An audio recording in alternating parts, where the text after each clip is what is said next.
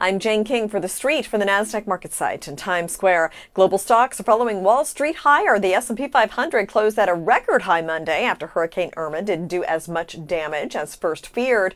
Insurance companies did especially well after taking a beating last week.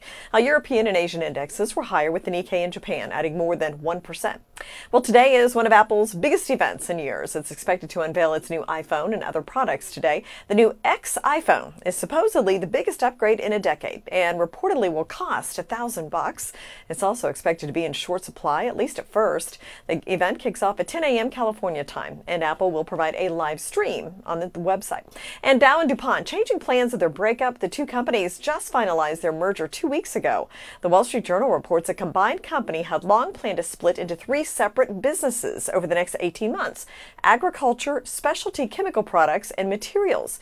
Now, the new plan moves businesses with more than $8 billion in annual revenue from the materials spinoff into the specialty chemical concern. The companies say it will allow them to focus on specific customers, and that decision comes after a 5-month review. Well, happening today, the NFIB Small Business Optimism Index is already out. Capital spending plans hit a post-recession high. The JOLTS Jobs Survey will also be released, and Redbook retail sales will be reported. That's a wrap for us. But be sure to track breaking news and analysis all day at thestreet.com, at the NASDAQ market site in Times Square. I'm Jane King for The Street. Have a great day.